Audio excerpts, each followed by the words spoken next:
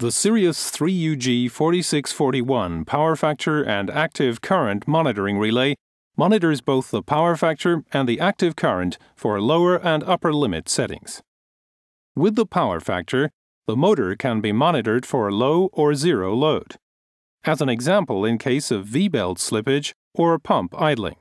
Furthermore, the active current monitoring allows for an early detection of motor overloads in addition to underloads, independent of the line voltage, as an example in case of bearing wear or filter blockage.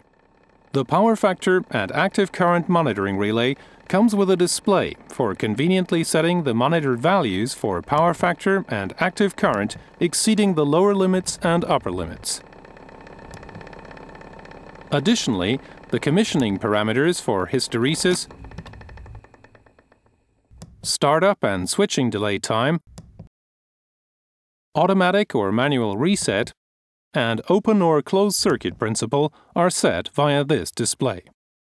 In addition, the display always shows the currently measured values and thus supports fast fault diagnostics. To illustrate the various application options, individual monitoring functions are demonstrated with this model. An active current above the set limit is caused by motor braking.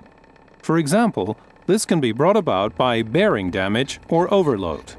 When exceeding the set active current limit, the relay symbol on the display starts to flash, and the exceeding symbol is indicated. The output relay only switches after expiration of the set release delay time to stop the motor. The currently measured value flashes. This prevents an immediate shutdown of the motor in case of short-term faults. If automatic reset is enabled, the motor can be switched back on after rectification of the fault. The fault does not need to be acknowledged. The device also detects cable breakage or phase failure. Depending on the affected phase, this leads to a significant increase or decrease of the power factor.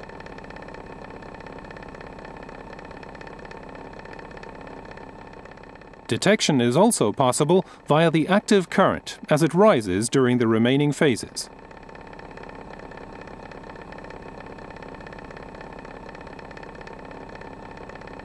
With an incorrect phase sequence, the device measures power factor 1-, here approximately 0.3 instead of approximately 0.7. Provided the limit values are correctly set, this leads to a shutdown.